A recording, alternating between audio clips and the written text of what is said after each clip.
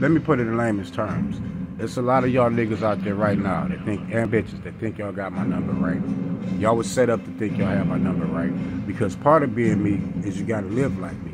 The other part of me is you gotta sacrifice, you gotta die like I did. Now the funny part is I died. You can just still see me now.